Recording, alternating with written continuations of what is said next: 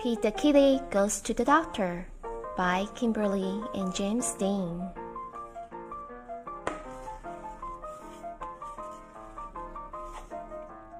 Pete the Kitty wakes up. It is time to go to school. Pete stretches his arms. He stretches his legs. Ouch! Pete's belly hurts. Pete calls his dad. My belly does not feel groovy, he says. Pete's dad feels his head. You do not have a fever, Dad says. You just need some rest. Dad tucks Pete back into his bed. Dad kisses Pete's head. Pete puts up his covers. He thinks he will have a cool day at home. Pete starts to play with his trends. Then Pete starts to paint a picture. It is time to get dressed, Dad says. It is time to go to the doctor. Pete does not want to go to the doctor. Pete is scared of the doctor. Dad says, the doctor is cool.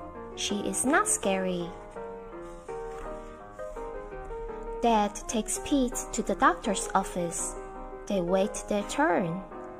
The waiting room is fun. Pete gets to play with lots of far-out toys. The nurse comes for Pete. She takes him to another room. The nurse checks for a fever. The doctor comes in. She checks Pete's ears. She checks Pete's eyes. The doctor feels Pete's belly. She listens to Pete's heart.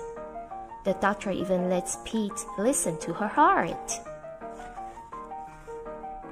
Don't worry, the doctor says. It is just a bellyache. The doctor gives Pete a cool sticker. She tells Pete to rest. Dad takes Pete home. Dad lets Pete rest in bed.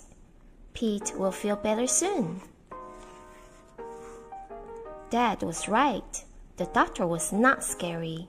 She was nice. Pete feels better. Soon he'll be back to his groovy self again.